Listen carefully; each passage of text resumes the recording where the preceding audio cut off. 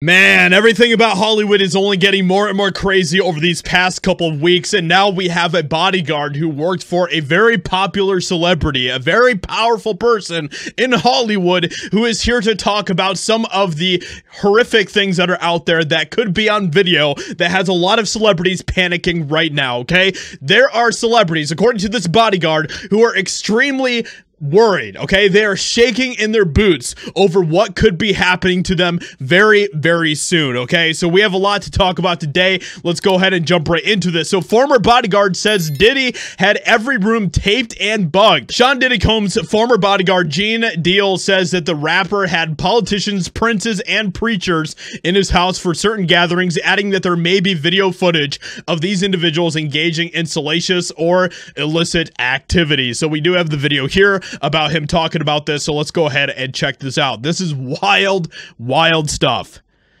So you feel like they might be worried that they might be on tape at one of Diddy parties doing something they wasn't supposed to be doing?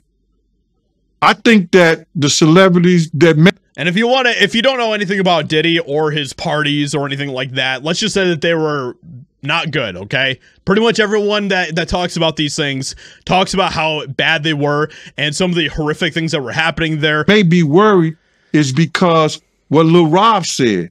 Lil Rob said in his affidavit that Diddy had every room taped and bugged. This is like Hugh Hefner type of stuff, okay? Like this is crazy, crazy stuff. Can you imagine he had every room taped and bugged?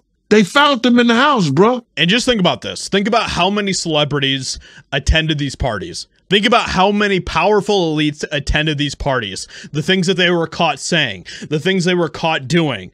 It could all be there on video, on tape. But what he says here just gets even more and more crazy. By them having those things in the house, and people know there's drugs, there's alcohol, there's loose women, there's loose men, all kind of crazy shit. Bruh. They just wondering who or when they're going to let this stuff be known. If it's on videotape. Yeah, man. I know they got to be shook, man, after finding out he was recording everything. But not only celebrities. I don't think it's only celebrities going to be shook. He had politicians.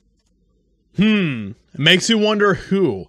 It makes you wonder who could be on those videos, who could be on those tapes, and how many of them are working behind the scenes desperately to make sure that we do not know the truth about this stuff. It makes you wonder, doesn't it? He had princes. He also had a couple of preachers in there. Wolves in sheep clothing, man. Wolves in sheep clothing, who will on Sunday preach a sermon, and then the next day they'll be at one of these Diddy parties doing diddly things. You know what I mean? That's crazy. You personally, you think they got tapes? Well, my personal opinion that if Lil Rob could be trusted and his statements are true, they got him.